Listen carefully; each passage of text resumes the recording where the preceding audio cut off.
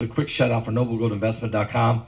That's www.noblegoldinvestment.com. The US dollar has lost 85% of its value since the 1970s when the dollar decoupled from gold. And the government seems to be bent on continuing that tradition. From now until after the next elections, the government can print as much money as it wants. The last time they did that, inflation went up 9%. Gold is the one asset that has proven to withstand inflation. Invest in gold with Noble Gold Investments. You will also get a 24 karat gold coins, 1/4 of an ounce gold standard coin for free. If you set up a gold or silver IRA or roll over that 401k, let them help you at noblegoldinvestment.com. Pick up the phone and call them right now at 877-646-5347. NobleGoldInvestment.com. It's the only gold company that I trust. On Monday, Donald Trump and 18 associates faced indictments in Georgia for their endeavors to overturn the outcome of the 2020 election in that state, allegedly. Prosecutors utilized a statute commonly associated with organized crime to allege that the former president, his legal team, and other aides engaged in a, quote, criminal enterprise aimed at maintaining Trump's grip on power. Contained within the nearly 100-page indictment are numerous instances where Trump and his supporters attempted to reverse his electoral loss, the Associated Press has reported.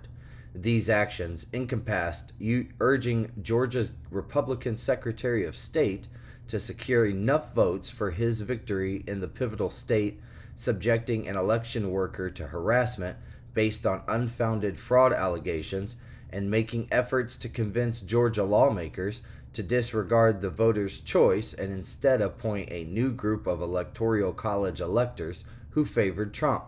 One especially audacious incident outlined in the indictment details a scheme involving one of Trump's attorneys. The plot centered on gaining unauthorized access to voting machines in a rural county in Georgia and illicitly procuring data from a voting machine company. Instead of adhering to Georgia's established legal procedures for contesting elections, the indictment asserts that the accused individuals participated in an illicit enterprise akin to organized crime in an attempt to overturn the results of Georgia's presidential election, as stated by Fulton County District Attorney Fani Willis during a late-night press briefing.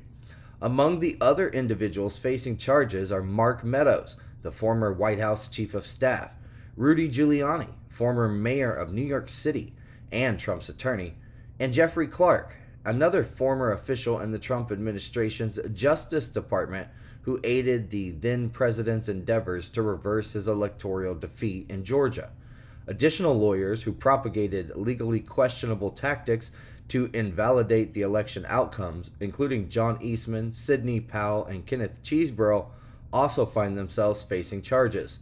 Willis has announced that the defendants have the option to surrender voluntarily by noon on August 25th.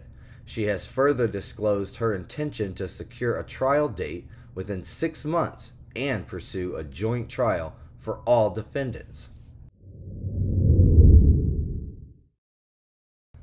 On Sunday, a Russian naval vessel fired warning shots using automatic weapons at a dry cargo ship flying the Palu flag in the southwestern Black Sea. The ship was en route to Ukraine, as reported by the Russian Defense Ministry. Previously, Russia had thwarted a UN-mediated grain agreement which had ensured Ukraine's ability to transport its agricultural goods via the Black Sea. Moscow had cautioned that any ships heading toward Ukrainian waters might be carrying weaponry, NBC News has reported.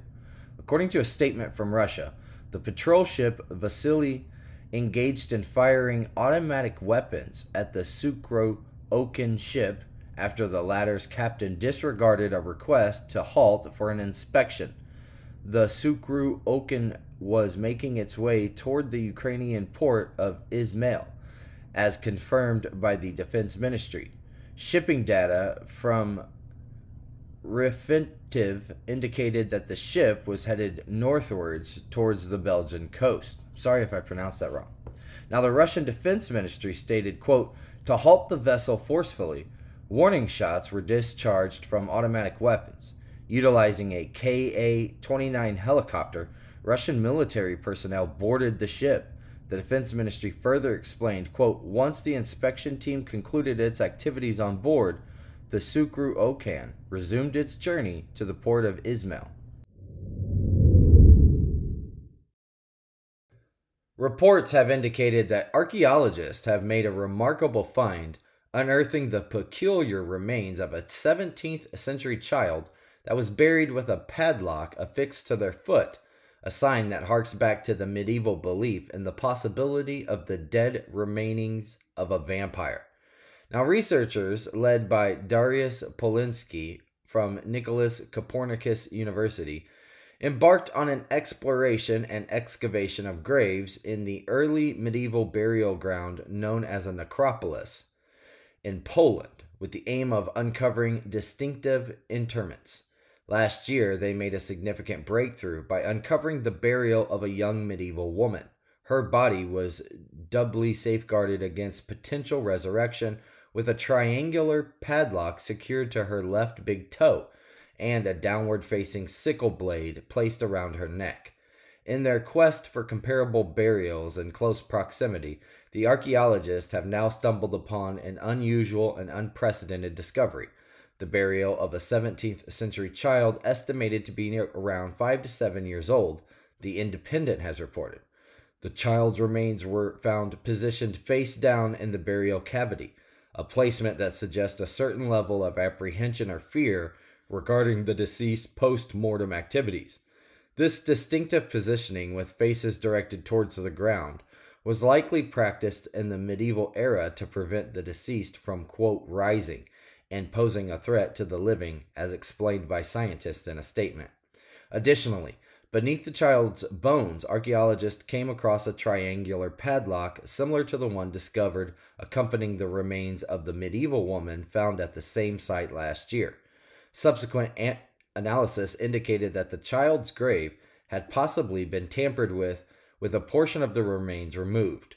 However, the circumstances surrounding this violation remain unclear, including when it occurred and the reasons behind it.